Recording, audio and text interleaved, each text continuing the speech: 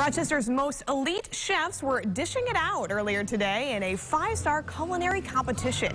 The event, hosted at the Rochester Riverside Convention Center, pitted local chefs against each other for a fundraiser benefiting the National Center for Missing and Exploited Children.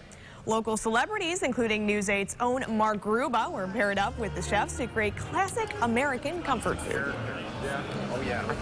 Well, the goal for tonight's event is to raise awareness about the plight of missing and exploited kids, to raise awareness about the issues that kids face, to enlighten our guests about some of the ways that we can help do a better job in protecting our kids. It's to have a wonderful evening, to enjoy incredible food that's being created right here in our own community. Nearly 500 guests attended the event, raising thousands of dollars for a worthy cause.